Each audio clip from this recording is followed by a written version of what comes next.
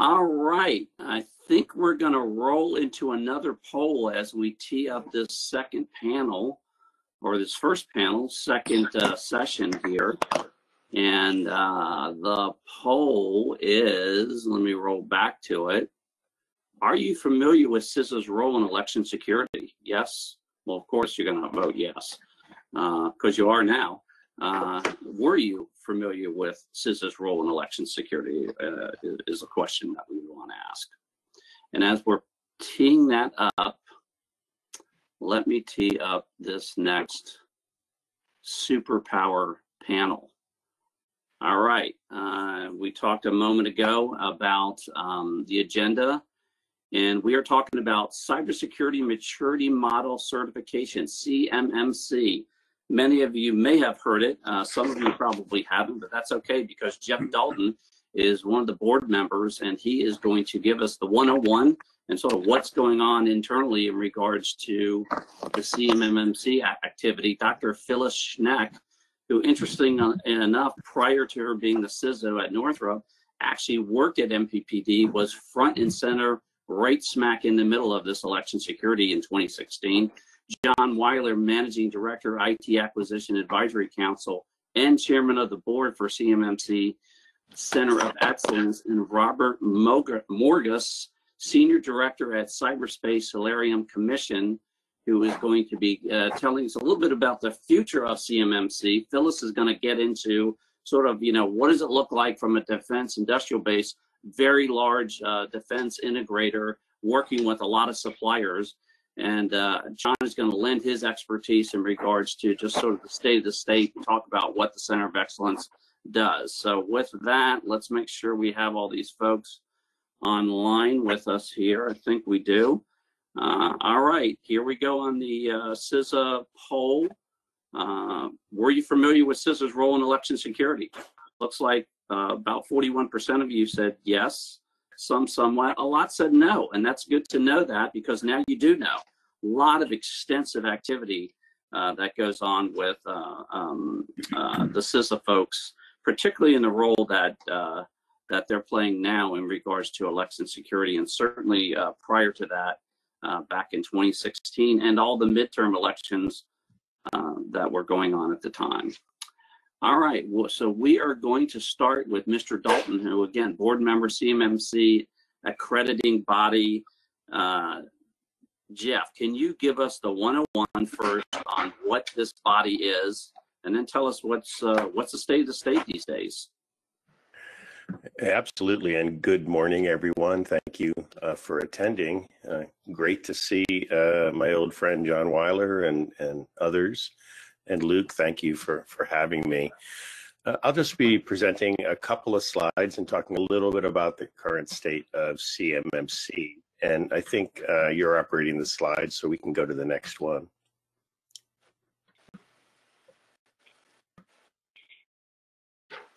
So obviously, CMMC is a hot topic. A lot of people are talking about it. And someone asked me the other day, what's the best thing about CMMC? And there's an awful lot of components in this program. But to me, the best thing is that everybody's talking about cybersecurity for the first time in years. I hear a lot of CISOs talk about how they can't get senior management's attention.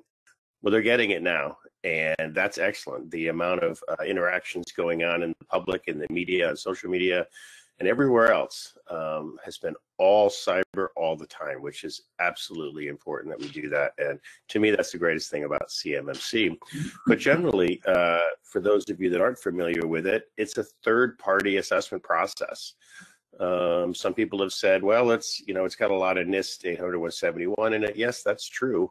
And it has some additional things in it. But the big difference between that and other models that are being used on the market today is that this is a third-party assessment that's going to be conducted by a certified assessor, which, as you all know, is very different than self-assessment. So let's go to the next slide. So why do we need something like CMMC? And I think Katie Arrington's quote here is pretty appropriate. And I've heard her say this in a lot of different ways, but the essence is if we were all doing it right, we wouldn't need a model, we wouldn't need third-party assessments. We've been signing off on NIST 800-171 self-assessments for a long time now, but we still continue to have issues. And so now we're going to take it to the next level. We're going to say, hey, you're doing a lot of these things. You need to make sure you're consistent in the way you're doing them in order to protect national security. So this is why we have to do this. So go ahead. I was shocked actually when I got involved with the CMMC back in January, the extent to which we have problems with cybersecurity. I knew, of course, that we had a lot, and I'd read just like everybody else in the media of all the various breaches, but to the extent of which this was going on was really mind-boggling for me. Could we go to the next slide, please? And Katie gave a couple of really nice examples. The amount of money being something like $600 billion a year in intellectual property being stolen by adversaries. This is above and beyond what people are reading in the media. This is above and beyond Equifax and, Target getting breached. This is military defense information and other information, healthcare information, banking information. These are things that are being, picked by our adversaries, seemingly without as much effort as they should to get it. And it's really, when you start getting into the numbers, it's really important that we get focused on this. Go ahead to the next slide. It's a great example of why. And this is another example I borrowed from Katie. If you take a look at the Chengdu J-20 and the F-35, you'll see that remarkably and coincidentally, they look awfully similar and perform awfully similar. And yes, in fact, that design was pilfered from U.S. systems. And if that's not enough of a reason, I don't know what the total dollar amount of that program was, but of course, in the billions and billions and billions of dollars, is now taken for free by one of our, at least, competitors, if not adversaries. And depending on your perspective, I guess. But something has to be done, something more than what we're doing has to be done. So that was the birth of the CMMC, where the DoD said we have to take action here, and that's how it started. So go ahead, next slide, please. So I'd have to say that my own journey with the CMMC has been really interesting.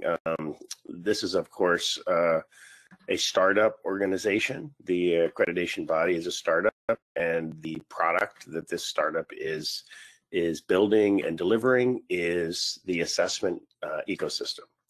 So the CMMC is a framework. I don't really like to call it an audit model. It's a framework that defines 5 levels of cybersecurity, starting with what they call basic cyber hygiene, moving up to the most advanced level, level 5. And you'll see some similarities to some other models in the industry. So there's a certain degree of comfort with some people because they recognize the 5 levels and they recognize the fact that each level is adds on to the next level before it. So it provides companies with sort of an evolutionary path to starting out. A lot of these small companies in the DIB may not have any formal cybersecurity programs, and it's an evolutionary path. They can start with level 1, then they can move to level 2, and ultimately level 3, probably for most, and then with a lot of the bigs, probably level 4 and 5 at some point in the future. So go ahead, next slide, please. So one of the really interesting things about this model, as compared to what we're used to seeing, is this notion of maturity. And you'll look on the left-hand side, you'll see that, at level 1, companies are just doing whatever they can to provide cybersecurity for their organization. But as they move up through the levels, they demonstrate organizational maturity. And what is organizational maturity? Because that's probably the number 1 question I get, because people are saying, yeah, I understand NIST, but I don't really understand this organizational maturity requirement. And what it's about is the culture. Does the culture demonstrate, the culture of an organization, does it demonstrate consistent cyber practices. Not that you do something once, not that you do something twice, but it's the normal way of doing business.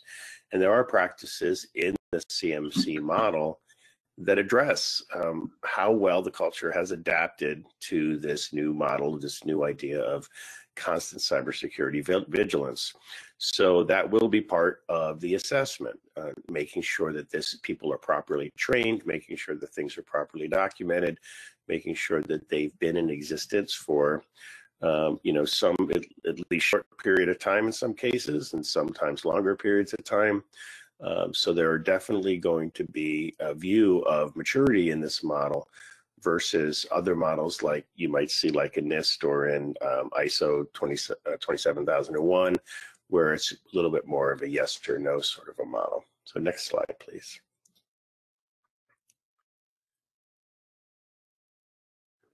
So there's 5 levels of not only practices, which each add to the capabilities of the controls that you're implementing, but also 5 levels of maturity, leading all the way up from starting with what they call performed, which is, you're doing your regular job, you're doing the best you can do, but there really isn't a program in place. And you see this a lot with a lot of small companies, especially startup companies. Moving up through, we have a documented process. We check on that process. We're consistently improving that process, and we're really mastering this notion of cybersecurity vigilance all the way up to level 5. So that is how the companies are going to be evaluated within the context of these levels. Now, the DoD is telling us that the vast majority of assessments will be in either the level 1 or the level 3 area. But since they haven't started yet, we don't know exactly what those numbers are going to look like. But level 3 will be a typical level for a prime or somebody that is a decent sized company, and level 1 will be a typical level for a very small supplier, maybe a sub of some kind, and yet to be determined what those numbers are. So next slide, please. The big differentiator for level 3, of course, most of us probably know, is that if the company handles CUI, then controlled unclassified information, then you will, by definition, have to be level 3. If you don't handle CUI, then by definition, you will not have to be level 3. So back in, I guess, maybe October of last year, so about a year ago, the DoD chartered the CMMC AB, the accreditation body. And they asked the accreditation body, which currently is a set of volunteers who make up their board, to put together the CMMC ecosystem. So the ecosystem's got a lot of components to it. It isn't just a matter of getting some assessors and putting them in the field.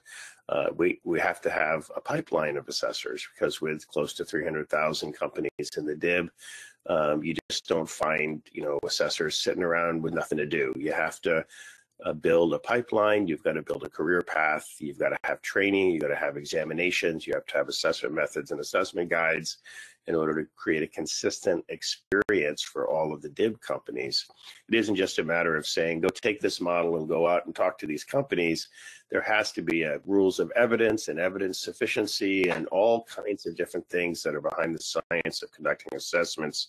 And I'm fortunate enough to not only be working with some really fabulous people, but also to lead the credentialing committee, where I get to have fun with things like evidence sufficiency and rules of evidence and things like that, which is something I'm pretty passionate about. So go ahead to the next slide. So just a couple of points, just because I get these questions a lot and I want to make things clear. The AB is an independent corporation with an all-volunteer board. Yes, the AB will be staffed once assessments get underway with professionals, but at this point in time, the AB is made up of volunteers, and we estimate between the 15 volunteers, well, about 12 volunteers right now, we've put in close to 10,000 hours since January 1st of time to put this together. I know I've probably done about 1,200 myself, and I know some other folks have done more than that. The directors are from all across the industry. So we have some directors from some of the bigs, we have directors from small businesses, we have directors from academia. So it's a really nice, diverse group of folks that bring all kinds of different things to the table. But these people are not representing their companies. So no one on the board is able to be conducting assessments or conducting a training themselves, or become C3PAOs or become assessors. That is precluded in our Code of Professional Conduct and our non-compete. So no one is representing their own company. When we bring our game to the board meetings and to all the work we do it as members of the board that are trying to do their best to make national security a priority. Our focus is to operationalize training, examination, and assessments, but there's all kinds of things in the ecosystem to support that. So go ahead to the next slide. Just about done. So I'm not going to go through this in detail. We can probably talk a little bit to it, but like I said before, when I have an assessment background, about 20 years of doing as a professional assessor myself. I've led assessments on more than 300 large companies. You don't just throw an assessor out in the market and say, go assess. You have to have an ecosystem to support them. Assessments have to be consistent from company to company. They have to be credible. They have to have rules. They have to have QA. They have to have sufficient evidence. There's all kinds of things that have to be in place. And we've identified a number of roles to build that pipeline of what looks like it'll be close to 3,000 assessors by 2026.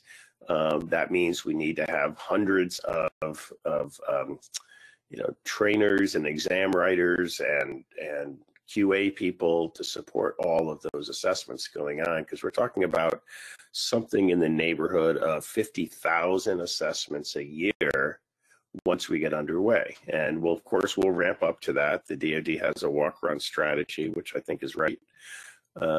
We are going to be doing a smaller number this year, and then we'll be ramping up dramatically every single year. So an ecosystem like this is absolutely critical. Sometimes people call me and they go, Jeff, why is there so many roles on this? I'm like, the number 300,000 is the reason that this is defined the way it is. If I was doing 100 assessments a year, I would, of course, have a very much simpler word chart. So go ahead, next slide, please. So this is my last slide. Obviously, a lot of you work for companies that may be interested in, or may be required or interested to be assessed in the coming months. We understand with the interim rule that RFIs with assessment requirements will start coming out maybe at the very end of the year or earlier in 2021.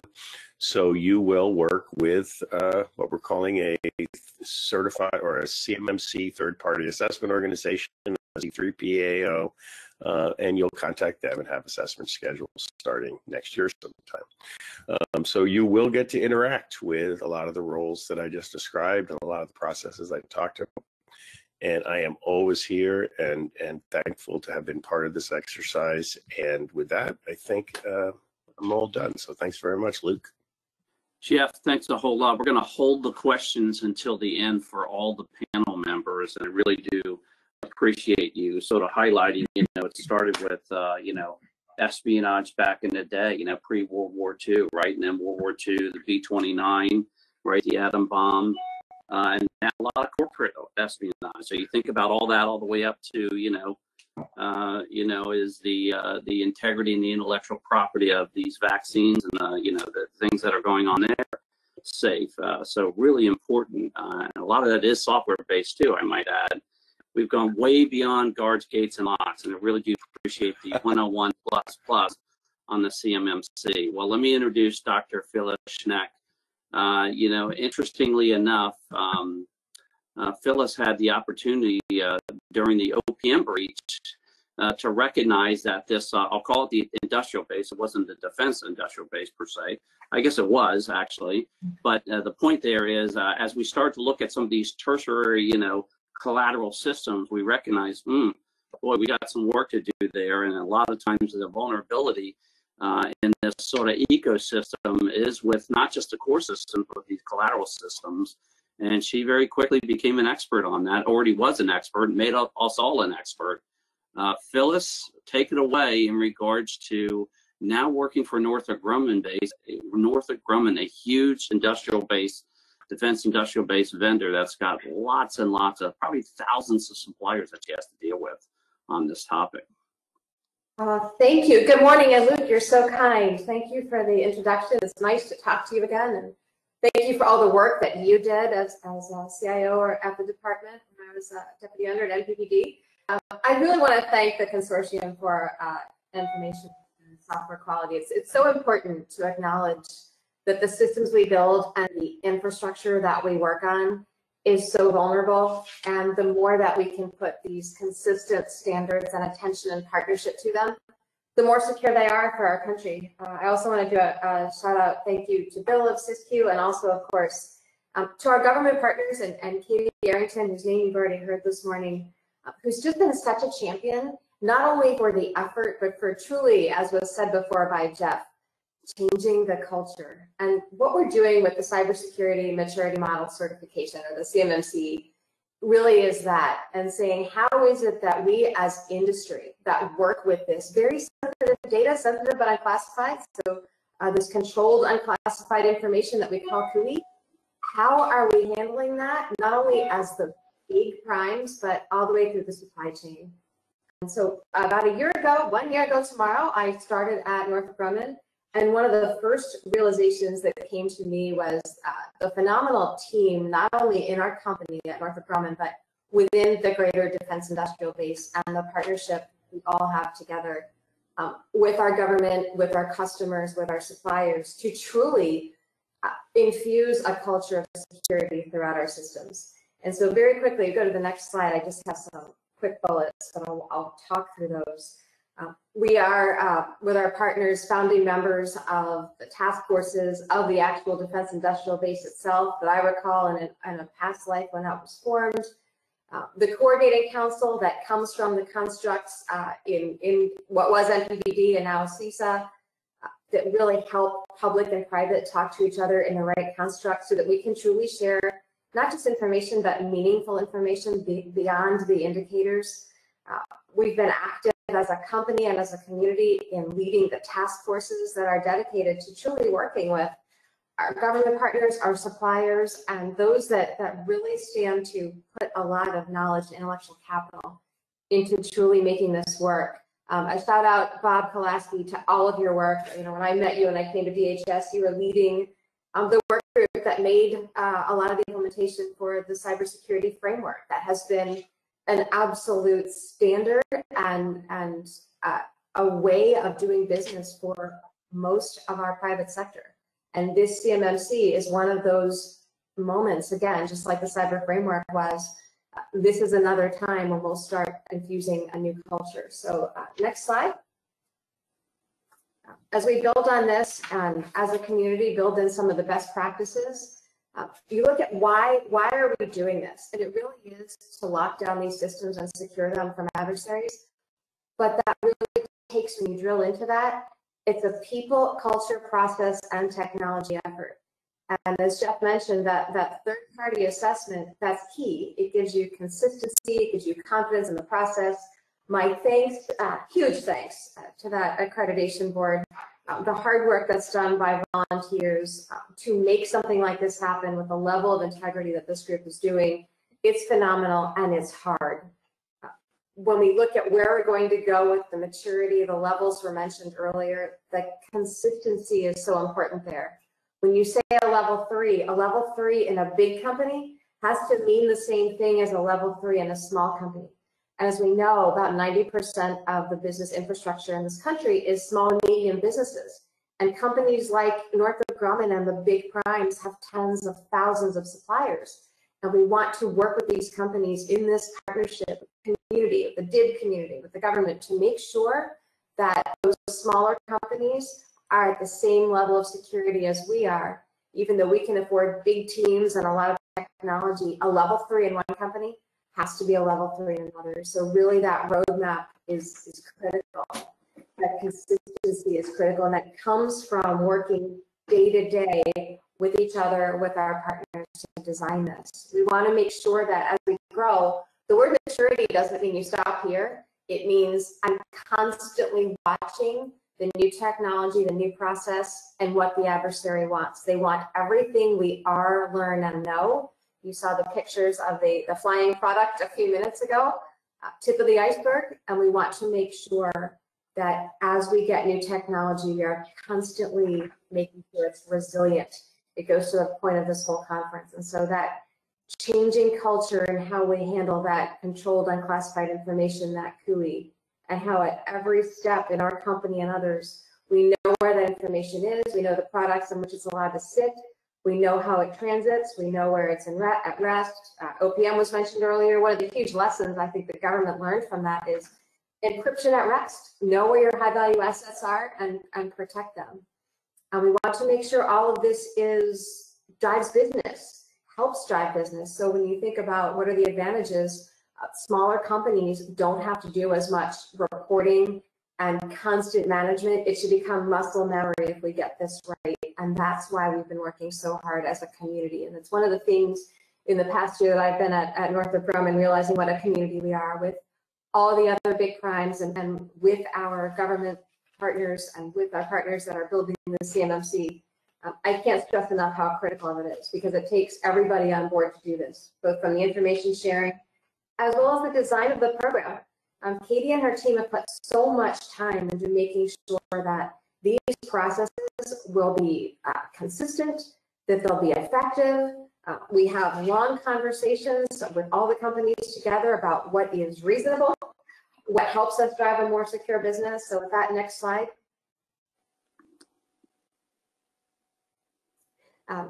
When we think about how we're going to help all those tens of thousands of suppliers, we've gotten together as a defense industrial base and created some resources so that literally there's a great website called Cyberspace, and some key people on my team have taken lead on this with the rest of the DIB.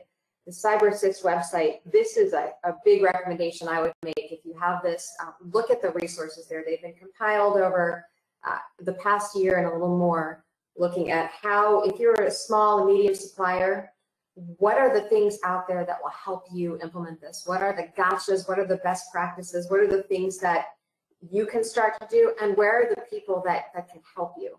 So a lot of these resources are out there, both from us and the government. We're working with the government right now on sort of an English guide, if you will, the cliff notes to CMMC and some of the upcoming additional regulations to make sure that it's understandable. Because this is the technical term I would use, this is really good stuff. And this really helps, again, the supply chain get in line with how to truly change a culture, because that will be the challenge for the adversary, when it's harder for them to find a hole, because overall we are following best practices. So very quickly, next slide. When you are online, if you want to go and look at the demo, go ahead and log on to the Cyberspace website. Each of these little bullets, they've all been designed with a lot of discussion and in partnership with the entire DIB, with many, many people and with the government. This is user-friendly, and I can't suggest it enough. I have given this, smaller suppliers have asked me, where can I go over the past few months to look at things for CMMC as it rolls out? How do I get started with this? What are the things I have to do? What does it mean to have an assessment? It is actually all here. And so next slide. And we just have, again, a demo. We can't do the slide for you, although I'd like to. But really, it does show you what are the things that are required of you. How do we apply the standards?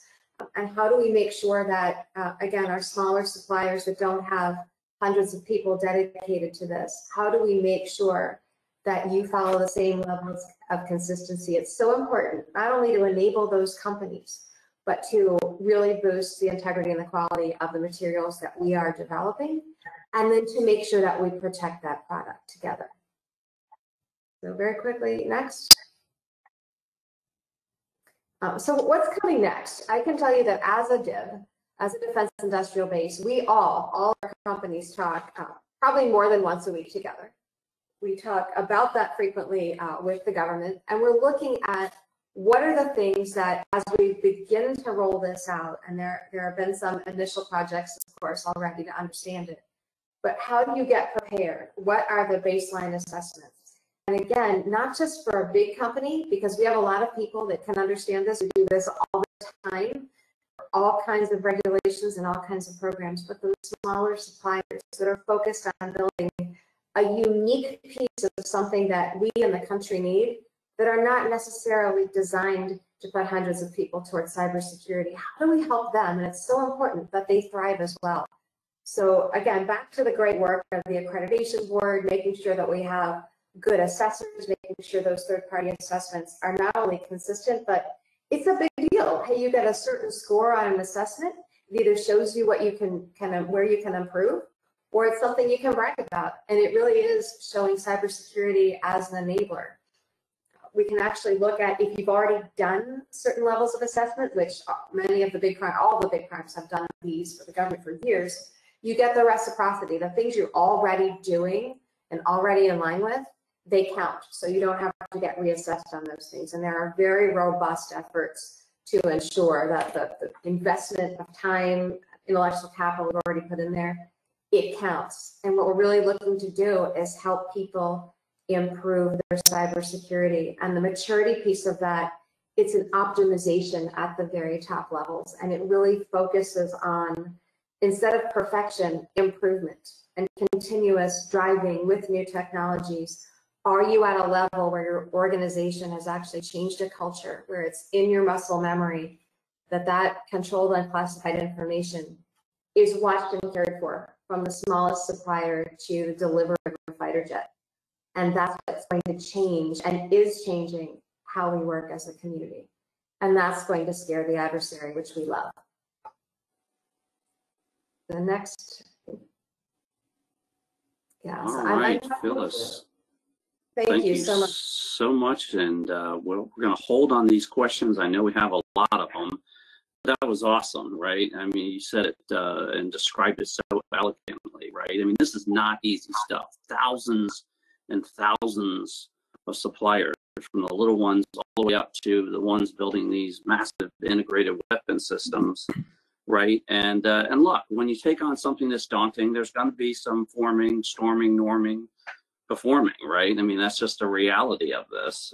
This is not easy to do, but ultimately, we want to make sure an apple is an apple is an apple is an apple all the way across this defense industrial base. We really do appreciate it. Before we introduce our next panel member, we're going to throw another poll out there. This is poll number 3. In your organization, preparing for CMMC certification, in your organization, select one of these. You can only pick one. That's your sort of rating yourself at. Are you preparing for the CMMC certification, preparing to conduct CMMC assessments? Number 3, preparing to put CMMC requirements into contracts, or looking at it or developing standards for CMMC. With that, we're going to collect those. Excuse me. I'm sorry, it's Tracy. We have a little technical difficulty with that poll, so it no actually had problem. closed out. That is okay. Well, with that, then we're gonna hold on that poll, and let me roll on to panel number 3, John Weiler. For those that may not know John, one of the most passionate folks I know in regards to this subject matter and just acquisition in general. And John is running the CMMC Center of Excellence, and it's going to take a few minutes to describe what that is and sort of how it fits into the ecosystem. John, you're on. Well, thank you very much, Luke. It's been a while. I love to see you stay engaged. Phyllis, great presentation, and it was really nice to see my colleague Jeff Dalton again. We've worked together hand in hand setting up the CMMC AB for the last year. Just about a month and a half ago, I was running what was called the Strategic Relations Group for the CMMC AB. And it was pretty clear when attempting to forge alliances with various standards bodies, other communities of practice, DIB communities, and reach out to my colleagues in the EU, and NISA, NATO, and the UK MOD, that there was a larger ecosystem that needed to be brought together. So I signed, the ITAC executed an MOU with the AB to say, let us help organize these partners in a way outside of the AB's ability. As a 501c3, you don't have members. And we use the IT Acquisition Advisory Council 501c6 structure to then build into this new organization called the Center of Excellence, CMMC COE. Next slide, please. So I'm going to skip through this. Jeff Dalton did a great job. I think we already have it pretty clear that the CMMC is an extension of NIST 171, and 171 is an extension of NIST 800-53. Next slide, please. And Jeff did a good job on this one as well. You know, as you move up the organization, it requires more expertise, more controls, and more understanding of what this cyber resilience is going to require under this new audit program. What's also interesting, as you do move up to level 5, the level of technical acumen increases, especially for those that have complex, large organizations, an understanding of how to store their C-wide FCI data and what are the proper technical mechanisms is not fully flushed out in the CMMC standard. Next, please.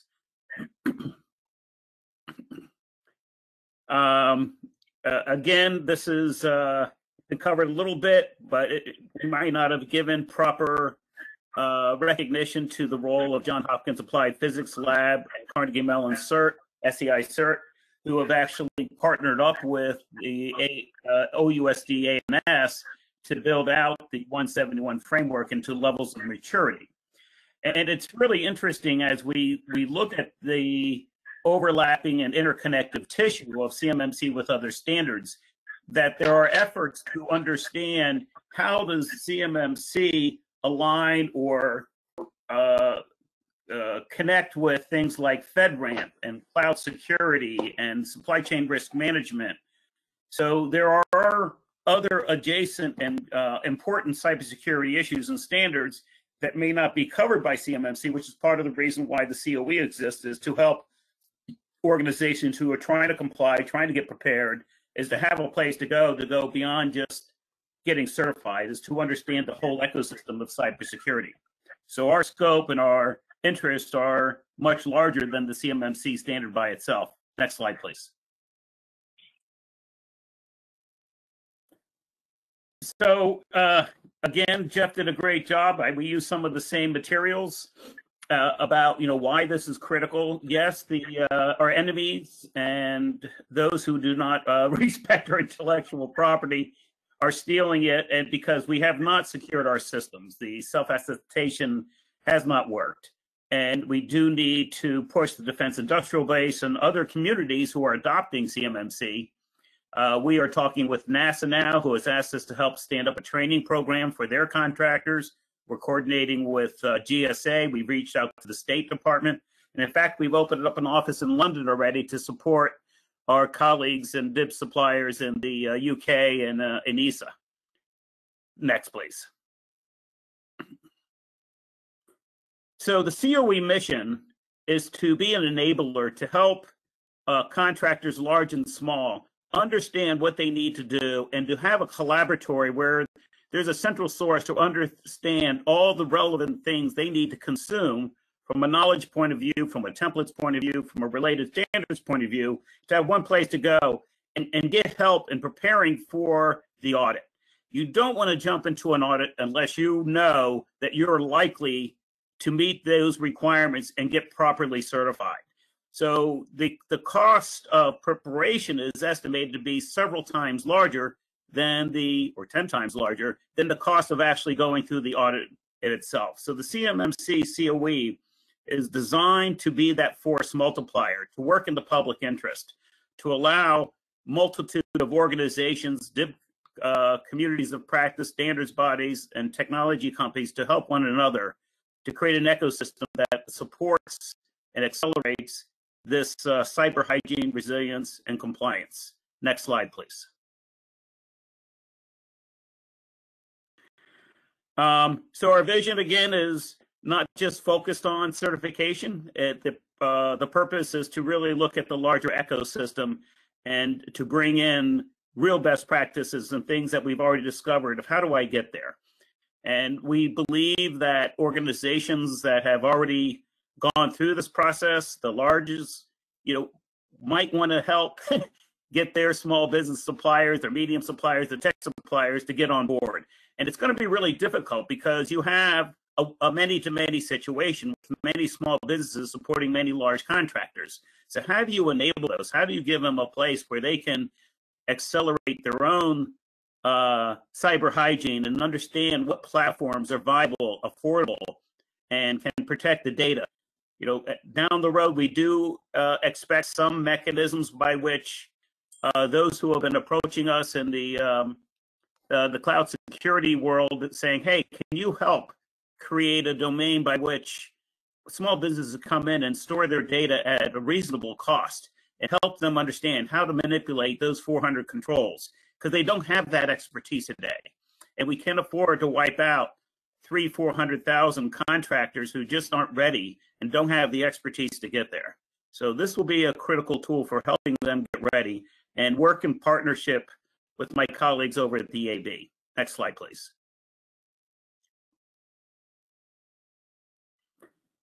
So, here's a couple bullet points of where we're at. We launched this a couple months ago. We're delighted that we have brought in some great organizations to be part of this. CompTIA joined early. They're a training organization in cyber. We're enabling them to deliver CMMC training and mentoring as well. We have signed a relationship with Professional Services Council to bring their community to bear to help them get ready and prepared. We have set up a strategic partnership with the European Union's largest cybersecurity accreditation board over there. It's called CREST Approved. We are helping bring that expertise into the U.S. domain. They've already signed agreements with Cyber Command and NSA, and in return, we're hoping to help them expand into the CMMC world for the European Union, ANISA, NATO allies, etc. My colleagues over at the AB, they have a heavy lift. We expect to be a complementary role to them through the MOU that we signed with the ITAC, and continue to operate as an honest broker to sort through all the complex issues of technology standards, emerging technologies that are coming down the pike, and map those into those who are consumers of that capability, both in government and industry. Next slide, please. So here's a bit of how this partnerships and alliances works. Again, as a 501c6, our primary intention is to partner up with leading nonprofits, standards bodies, and IT communities of interest to empower their communities, to bring in training and mentoring, to facilitate in the knowledge sharing of how do you get there, how do you get secure, what platforms do I use. So there's a lot of reuse that we expect. We have already stood up a knowledge base. We have 6 working groups that we've already put together, and we're open for business. So we welcome those who care about this community to work together for the common good. Thank you so much. I'm done with this.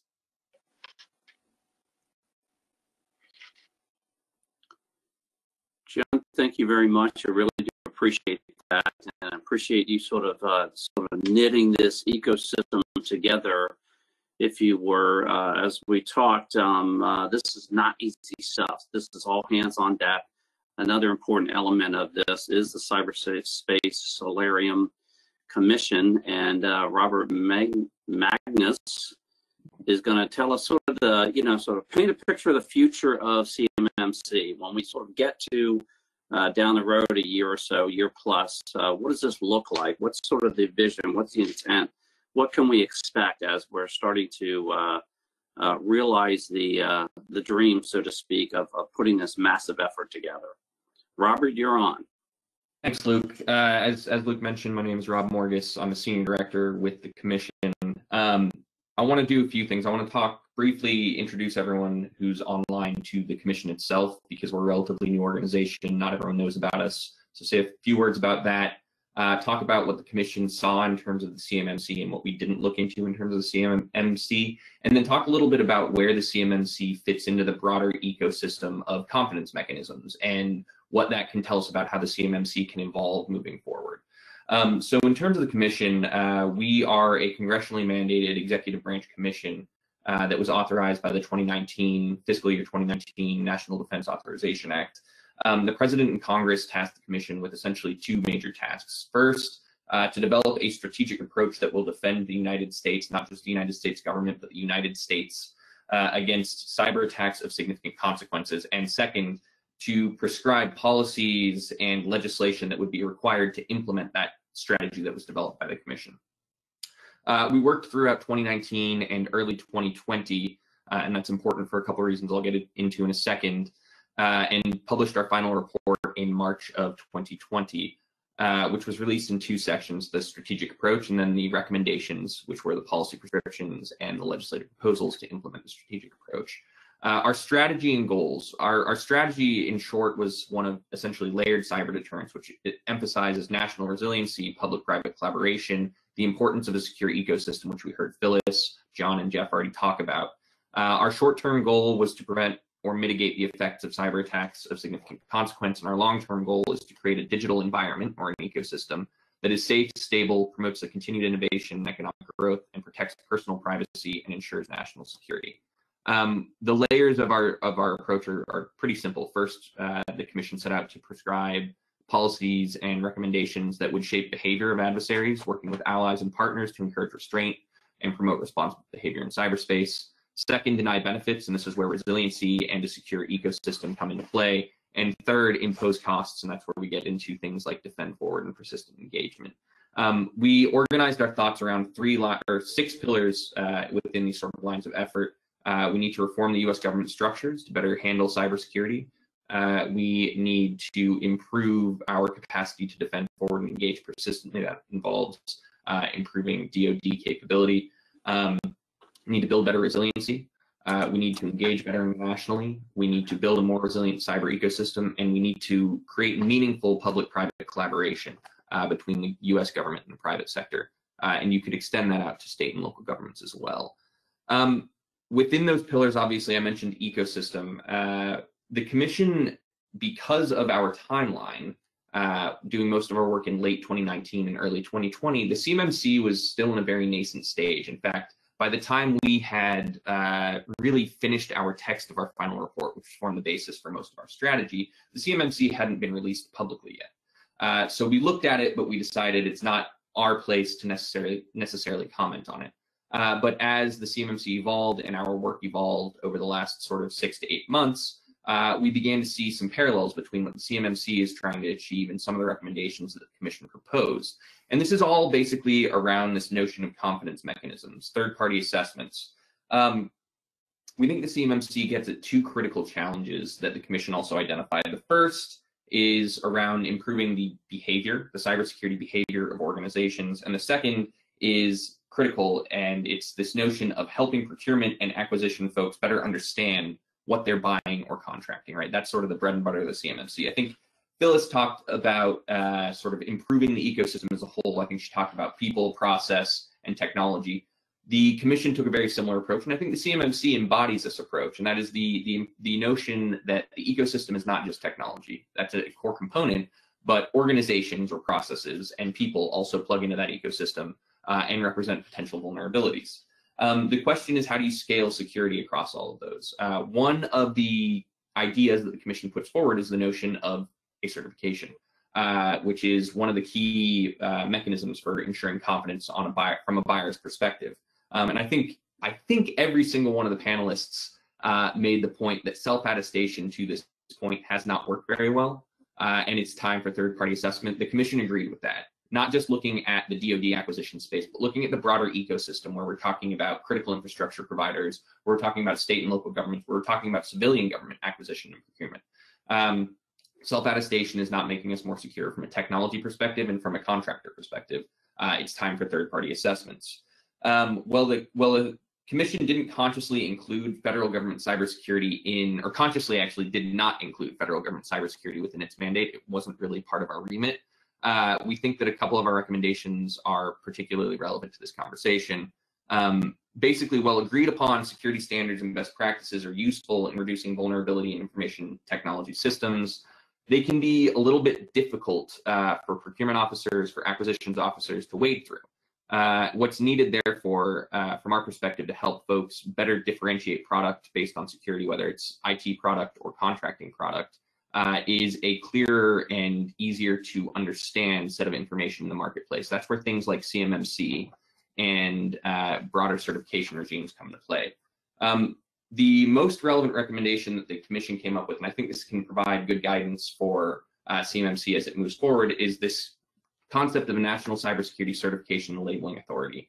The challenge was basically, as I set out, without accessible and transparent mechanisms to understand and compare security between products or contractors, for that matter, critical infrastructure owners and operators, government procurement officers, one and the same, cannot easily price security into their purchasing decisions. I think that's one of the things that CMMC will help, in particular, government acquisition officers better understand when they're buying better security or when they're engaging with better security in the marketplace. The goal for the National Cybersecurity Certification and Labeling Authority, which is a mouthful, but is the Commission's recommendation, is to create more and more digestible information in the market for hardware and software, as well as services, giving purchasers more and better information to help them make more educated purchasing decisions. The goal here, like I said, is to provide consumers, including everyday people, in our case, though I think the CMMC is clearly more tailored, with better information about security in the products that they buy. We recognize the need to nudge markets rather than necessarily place top-down constraints and regulations on markets in the right direction in some cases, but we're leery of heavy-handed approaches, like I said. NICLA would be a government-funded nonprofit organization that would essentially serve as a project manager for certification and labeling programs. So you would have different verticals, whether it's, for example, DoD procurement being one of those verticals, but also something like smart home devices being different verticals. National Cybersecurity Certification and Labeling Authority would run a program that helps harmonize across all of those different things. NICLA would be empowered to accredit certifying agents, like potentially the AB, and would work to identify standards and benchmarks against which certification can be judged with those accredited certifying agents. The ideal end state for this recommendation is a robust market and ecosystem for clearly defined and communicated certifications and labels that help consumers or acquisitions and procurement officers more easily price security into their purchasing decisions. The Commission's contention is that armed with the right information, folks will make these decisions, and we'll see the market move towards demanding greater security from IT, from services, from goods. And a few key points here. About confidence mechanisms generally, and I think this is relevant to the CMMC as it moves forward, just relevant to the National Cybersecurity Certification and Labeling Authority as it potentially unfolds. First, and I think this was already touched on, when we talk about confidence mechanisms, they need to be tied to existing standards and best practices. That includes not just things like the NIST standards that we've already mentioned, but also standards and best practices internationally. We are participating in the global marketplace. If we go our own direction on this, we run into potential interoperability challenges with allies. We create more costs for the businesses that are supplying for us because they have to make one for us and one for everyone else. That's not a good situation to be in. The second big point is that when we talk about confidence mechanisms, they need to be objective and measurable. What does that mean? It means, are you compliant or not, and can we measure whether you are compliant or not with the standard and best practice? Mushy standards, mushy best practices where you can say, yeah, we're kind of compliant, don't really do anyone any good. We need yes or no answers there. The final piece, and Phyllis in particular talked about this, is we hold very strongly that when we talk about confidence mechanisms and certifications in particular, there needs to be flexible options for conformity. So if you are compliant with standard X that says Y, but standard Z also says Y, if you're compliant with either X or Z, you should be compliant with the overarching standard. So I'll leave it at that, and I look forward to a good conversation. Thanks, Luke. Really do appreciate that, and a lot of good thinking going on there, and again, very super complex set of activities here as we kind of embark into this journey as a community, so to speak. A lot of good questions out here. Let me throw a couple of them out here for the panel. Yes. One thing I just would like to add, as we open up these European operations, we are finding the exact things that Robert brought to bear about how do we synchronize what's going on in our NATO allies along with what's happening with the AB certification process. We need some mechanisms to work within the European domain, and we're not extending our operations into that well today. There are some complexities there that have to be addressed. Yeah, some early movement activity there that that needs to be dealt with as we light this thing up, right? I would say that we're in the maybe out of storming into forming. Let me throw the first question out there. Somebody picked right up on. It said at the Cyber Resilience Summit last year, Katie Arrington actually spoke. She mentioned credible CMMC program applied to 300,000 entities would require 10 to 15,000 assessors. Jeff's number is currently much lower. The question is, is that a change in the number of targets, scope of assessment change? Jeff, you want to speak to that? Sure. Yeah, Any it's not a thoughts on that change one? in. Yeah, and I know Yeah, sure, absolutely. required here, right? I'm sorry, say that again. I'm sorry, I was just saying perfection's not required here, right? As far as, again, we're all learning and evolving, but Sure. Thoughts on that, Jeff? Yeah, sure. No assessments have occurred yet, so it's hard to say exactly how long each one's going to take. We've done some pilots, but you have to remember that if you said to me, you have to go out and assess 300,000 companies tomorrow, we probably would need that kind of number, but it's really a rolling number. So, we will, at least it's not in our vision to assess 300,000 companies a year. We'll be assessing, 50,000 companies a year or 40,000 companies a year. And those numbers aren't solid. I'm just kind of saying, my point Sure. is that it's a rolling number. So yeah, there will be, I don't know how to say this, 10,000 assessor person hours maybe out there, but we're not doing them all at the same time. So that number hasn't been established, but you have to think about it more as a rolling number than an all at once number. Fair enough. And I'll anticipate a question that will come in. You mentioned pilots. What are we learning from the pilots that have been done so far? Preparation is everything.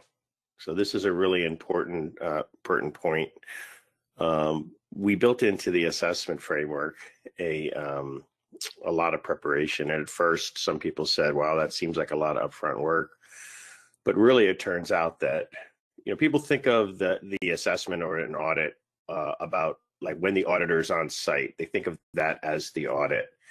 And having done this for a few decades, I think of that as the end of the audit, not the audit. The hard work goes into the preparation, understanding the context of what we're looking at, reviewing documents that are allowed to be reviewed prior to planning and scheduling, making sure we have all the right people. And I always tell my clients, it's kind of like a wedding where you do all this hard work and everybody gets, stressed out, and you do it all so that on the day of that event, you can just have a nice day and really enjoy it. And audits and assessments should be the same way, that the hard work goes up front. So that's one of the big lessons that I've learned, is that the more preparation you are, the more prepared you are to actually conduct the event. I'm not talking about passing the event. I'm not talking about your cybersecurity profile. I'm talking about the actual assessment event itself requires preparation. You have to gather evidence, you have to identify people, you have to have conference rooms reserved if it's not virtual, you have to have schedules set, you have to have a contract in place with a C3PAO. There's a lot of prep work. So we learned almost immediately that problems or hiccups during the course of the pilots were because of preparation issues. So that's just something to really think about as we go into this. Prep is everything. Prep is everything. Got to make sure we're setting the table there. I see John smiling. He certainly did point that out there. Here's another question. I'm going to throw this one over to Robert. Has DoD published any reciprocity guidance between CMMC and other assessments, such as ISO 2001, DBIC, CAC, or others. You kind of touched on that sort of internationally. Have there been any that have been published, or is there any discussion about that right now that you're aware of? And certainly the other panel members can chime in as well. Unfortunately, Luke, I'm not actually within DoD. I don't have great insight on that. I'm not aware of any, but I think John and Jeff actually are probably in a better position to answer that. Sure. Thought maybe just sort of hearing noise out of the building, so to speak. So let me throw it over to John. Any thoughts, John? Have you heard anything about that? Look, there's been many discussions about reciprocity, and there's some of this is being pushed out of the CSP community. I've already gone through a FedRAMP certification. Why does that not count for my CMMC level 3? And as my colleagues, Jeff and others, have said, well, frankly, it's apples and chainsaws. One, like FedRAMP and the cloud certifications processes are looking at the availability of controls to meet a certain technical requirement. And as Jeff did a succinct job of explaining, CMMC is more organizational cyber resilience and maturity. So even though it does help enable, you can't say that one accounts for another. The same thing with some of these other standards that are out there. You're really going to have to look at, those 171 controls and saying, how far can this move you up the chain into that maturity model? And it's a challenge. And we've been looking at this for over a year. And frankly, the best thing I can say to those is if you've done that, then your preparatory process should be less painful because you're already dealing with these. But the auditor cannot accept the risks of saying someone else's audit, someone else's certification accommodates you. That is a risk I don't think they're going to be willing to take, and neither will the AP.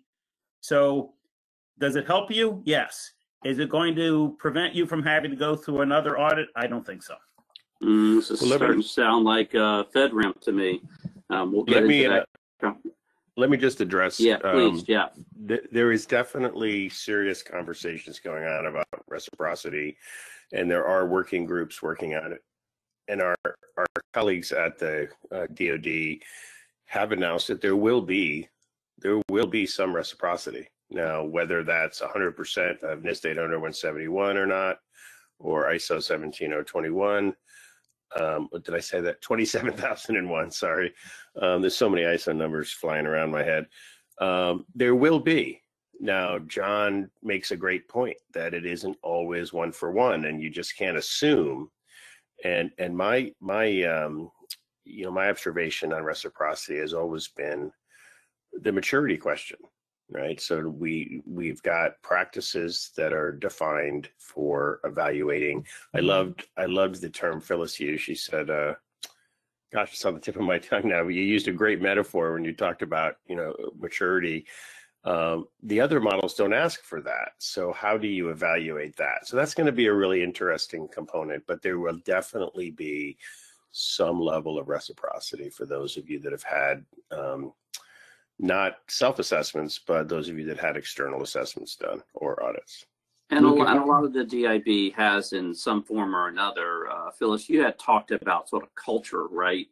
And let me throw this question over to you. And just the sort of the scope of a CMMC audit from your perspective as to, what's that going to look like from what you can tell. Let's start with sort of big Northrop Grumman and then sort of dealing with your different suppliers, knowing that, there's a lot of Northrop Grumman, undoubtedly that's probably at a CMMI level 5 and certainly or somewhere close to that across your ecosystem. So it's, some of that is embedded into your culture, but a lot of it perhaps isn't into your suppliers. I mean, what does that look like? No, it's a great question, and I'll start by sort of continuing the other conversation. The discussions about reciprocity, what's the goal here? The goal here is to actually be more secure, not just to pass an audit. And so we're really in earnest. I think all of us together are trying to get to the point where you don't repeat something, but to the point before the apple is not the chainsaw, thankfully. And you actually don't want to get credit for something we didn't do, because then we won't actually be secure. We're trying really hard to get it right. That said, there are so many certifications and audits that a company like Northrop Grumman goes through, and all of our colleague companies, that we want to make sure we get credit for that. And so it really is a hard one.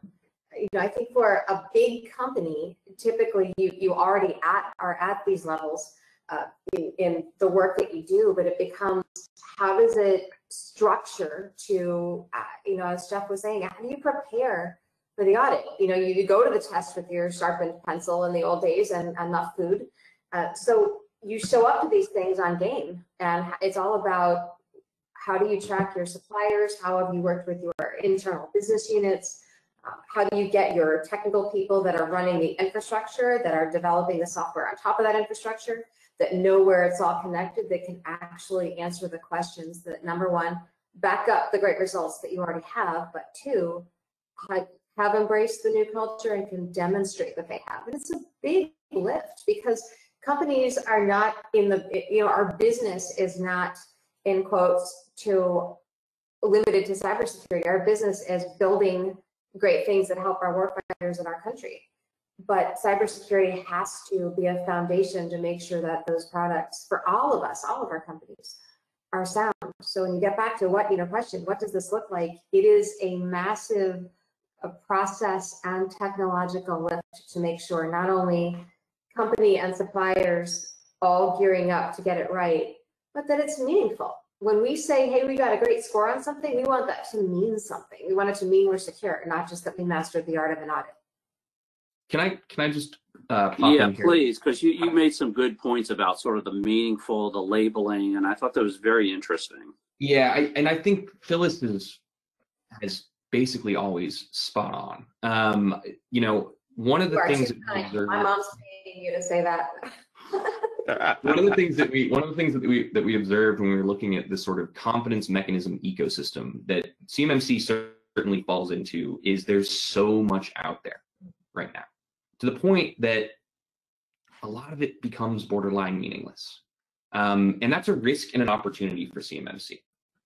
CMMC can go one direction where it's creating new stuff.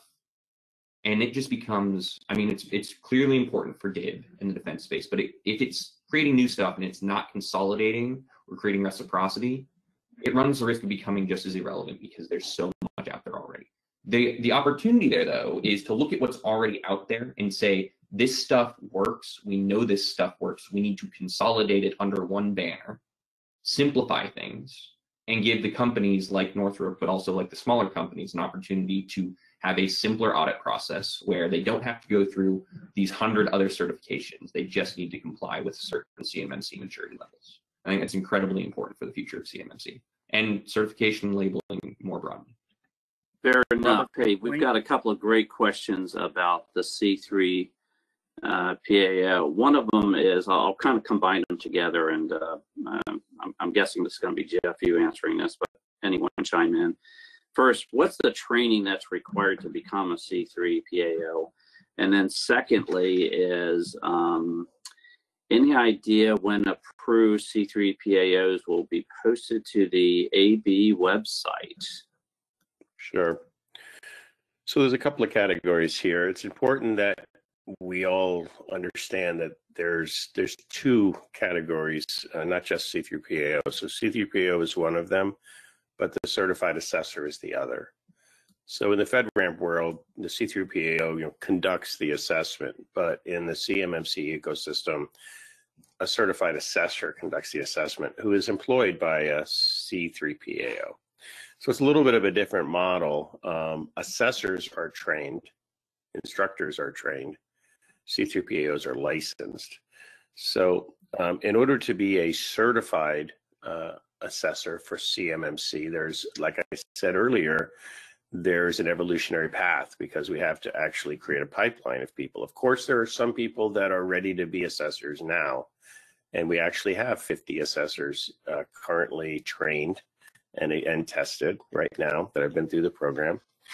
But long term, there will be a evolutionary path where an assessor will first take a class called the Certified Professional class, which is a 3 to 4 day CMMC, sorry, there's a lot of models in my head, CMMC basics and understanding the models and what's different about that and NIST and those types of things, along with hands-on exercises and exams. Then there's a CMMC level 1 assessor designation, which is a 3-day class, a CMMC level 3 designation, which is an additional class, and a CMMC level 5 designation. Now you can, of course, if you're a level 5 assessor, you can assess 1 through 5, so it's all cumulative. Currently in the field, we have what we're calling provisional assessors, and these are people who will be doing the initial assessments, provide us with retrospectives and lessons learned, and part of that walk-run strategy that I described earlier. They have been through a 4-day class, and they met a very high bar of experience. All of them had demonstrated assessment experience in multiple fields. They had technology experience of greater than 10 years. So the bar was a little bit higher for that initial set, precisely because the training was less rigorous than what we're planning long-term. So we currently have 50 have been through that program. Of that 50, about 20 of them have affiliated C3PAO applications.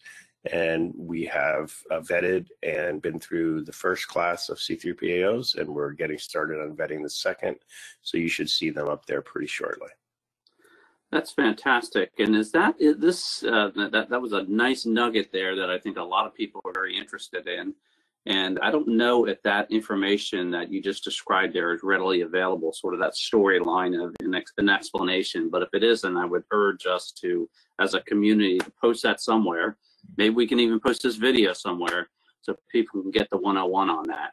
Got a couple of, well, first of all, let me throw out, that poll number 3. Where are you in your assessment? You preparing for CMM certification? You preparing to conduct assessments? Are you preparing to put CMM requirements into contracts? Or are you just looking at developing standards for CMMC3? We want to throw that poll out there while we kick it over to a couple of remaining questions here. We only have a few minutes left, but let me throw one out. You mentioned FedRAMP, and that is something that has come up several times in various conversations about, no more than we're lighting this up across the DIB. There's a lot of conversation about, is this going to drift its way over into the civilian community? Is that sort of the master plan? Any conversations around that? What's the thought process? Anyone want to chime in on that? I'd be happy to if you'd like. Sure. So NASA and GSA has already reached out trying to find a way to get their contractors under SOUP and under GSA to get ready for the CMMC standard. And we are putting together a training program to help them. And this is high-level education. This is not the kind of training that Jeff and his colleagues put together for the 3 POs, but a much more lightweight program to get them aware, prepared, and how this might be integrated. The real pressure that we're seeing, to be honest with you, is coming out of our European partners. So that interest in that community is driving a much larger ecosystem.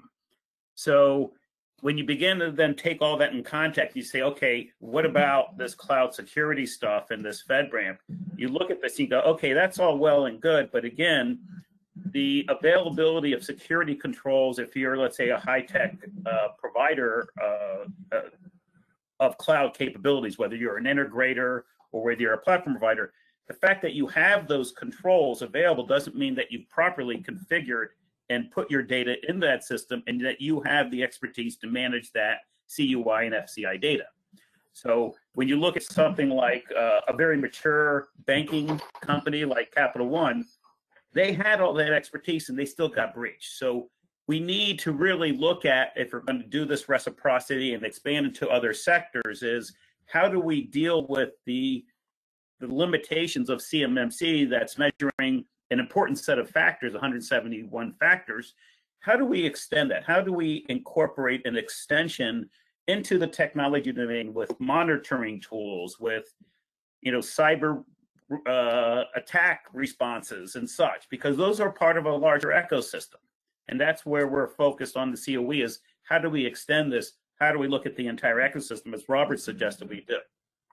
Interesting, and bringing up some very good points. Let me throw it over to Robert to give us a prediction of what you think is going to happen in regards to, will this make its way over to the civilian market? Then we're going to throw it over to our poll results, and we're going to wrap it up. I think it's a great question, Luke, and I think, you know, I would love if CMMC can become that great consolidator in this space, which I think it can, and I think it should. I think, you know, it would benefit the entire federal government, frankly, state and local governments, and potentially critical infrastructure providers if it does make its way into the civilian market, into the civilian gov market. But also, I think, look at sort of how the similar type of model can play an important role in the private sector, and the way that the private sector, especially our critical infrastructure providers, procure technology, procure contracts, and the like. Listen, I want to thank all of you, Jeff, Phyllis, John, Robert, for your extensive expertise on a very important subject that is evolving before our very eyes. We're going to throw it over to the poll results, of which I think the number one is going to be preparing for CMM certification. And whoa, that is not the case. It looks like looking at or developing CMMC standards rose to the top. All right, with that, we're going to close it out and take a nice, what is it, 10-minute break? Is that right? Hey, Luke, 15-minute break. So much. 15-minute break. You're a phenomenal panel runner, so thank you so much. Panel runner. That's what we do. He's a showrunner. Yeah, the showrunner. Right. Good job. Anytime I can manage chainsaws and apples, you know, that's a good day. Right? That was pretty impressive. All right, thanks, folks. We're going to take a 15-minute break. Thanks for having me. You all reset your counters, Guys, get some coffee, so etc. And we're going to be Great day, back everybody. with securing, SysQ data protection and DevOps measures. It's going to be awesome. We'll see you soon.